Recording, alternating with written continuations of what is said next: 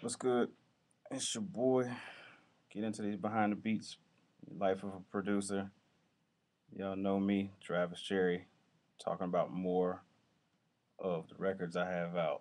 Let me see. I guess I give you a little behind the scenes on a record that's kind of special to me. Uh, Son J Holiday's first album is called Come Here. I know a lot of y'all on YouTube have your videos up with your routines and some of your choreography. And I'm saying thank you to all of y'all for that. It means a lot to me. And whoever made that video with Aaliyah in it, man, that's amazing. That was amazing. Um, a little behind the scenes on Kamir.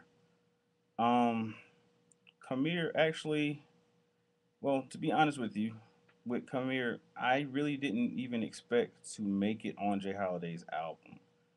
I know he had put out a single before, and he had already been working with the Platinum Brothers, and I hadn't gotten a chance to work with him.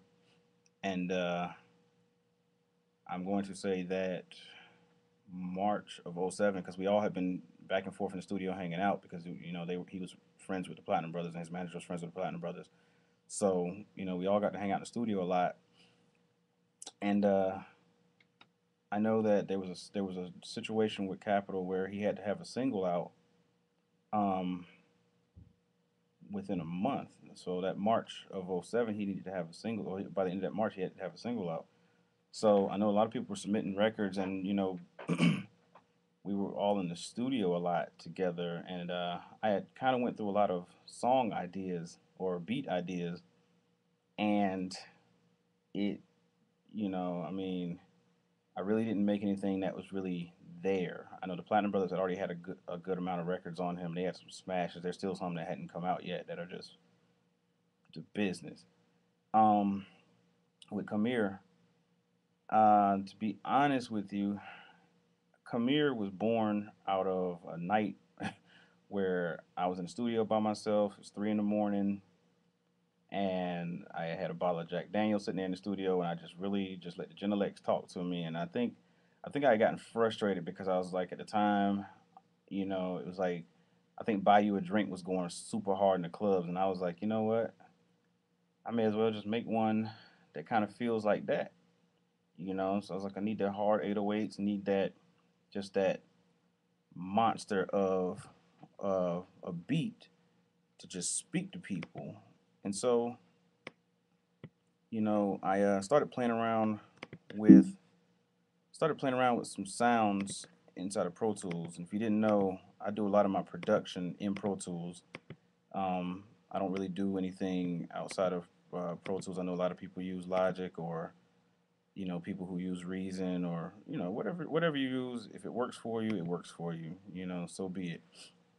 As for me, I use Pro Tools. So um, I was going through some sounds. And I started kind of playing some chords in a program called Sonic Synth.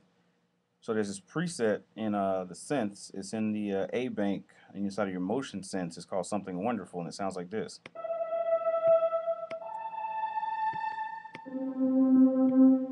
So it sounds like that. Um, so I started just kind of messing with some chords in there, and I was like, just wanted to give it a simple feel. I didn't want it to be overly complicated. I didn't want it to, just be a super R&B extravaganza. I just wanted something that was just simple that people would just love. So what ended up happening was, I came together with those chords and came with a nice little groove, a nice little beat, and I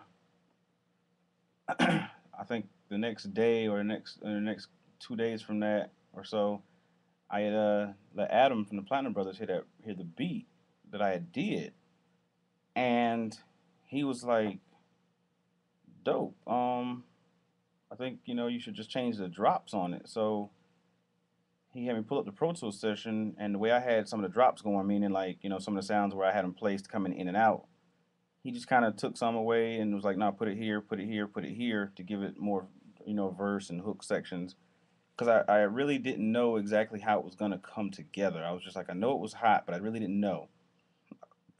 Um, So after he got that going, my boy Carl Antoine, who was also working with me under the Platinum Brothers, dope on the keys. Carl was there in the studio with me one night, and I was like, Carl, I got this record.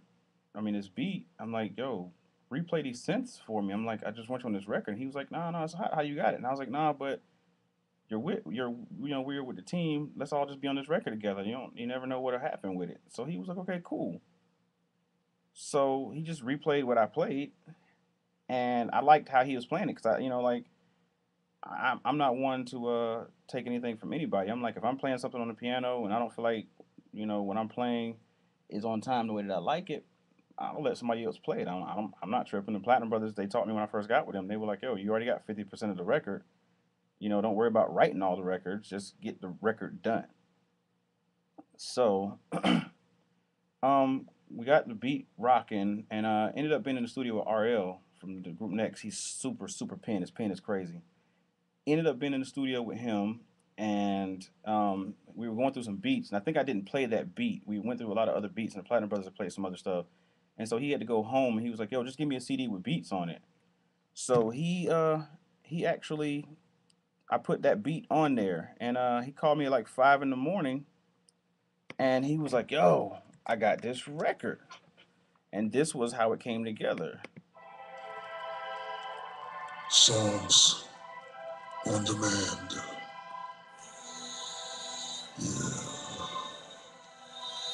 Platinum Brothers. Hey girl, how you doing? What your name is? Looking like a model or somebody famous. Who's the nigga that you came with? You're here alone, baby. We gon' have to change that. So that's what he sent in my email, and it was stupid. So you know, we'll let Jay hear it. And actually, I ended up engineering the session. Jay cut it, and we knew it was gonna be special. Everybody went crazy that heard it. Jay rocked the hell out of the record, which came together actually sounding like this. Let's see. I'll fast forward into it for you. Hey girl, how you doing? What your name is? Looking like a model of somebody famous. Where's that nigga that you came with? If you're here, So, it came together like that. Actually, that whole week, it was like the last week of March when that came together. Label was going crazy, and they were gonna put it out as a single, as the single on the album. And actually, I think Ti was supposed to get on that record, but he ended up turning it down at the last minute. But the label kept it, and at the same time they had that record, they were like, "Well, we also got this record from one of our in-house producers called Bed." And at the time, Dream had Umbrella out, so they ended up keeping Bed and Kamir. And needless to say, best experience in the world. Album went gold. I got a Grammy nomination for that. Um, and I accomplished a goal, which was I really wanted to work with somebody who was coming from the ground up, because I think it's just more fun when you do it like that. And I ended up making a Sick Club joint. You guys have supported it on YouTube, and that's like I say thank you again. But that's just a little bit of the process behind what happened with Kamir. So look out for me again on Life of a Producer, Travis Sherry. Hit me on Facebook, hit me on Twitter. I'm around. And that's the process of Come Here. Look for some more. I'm going to definitely be posting some more for you so you know what happened on some of these other records. Have a nice one. Kidding.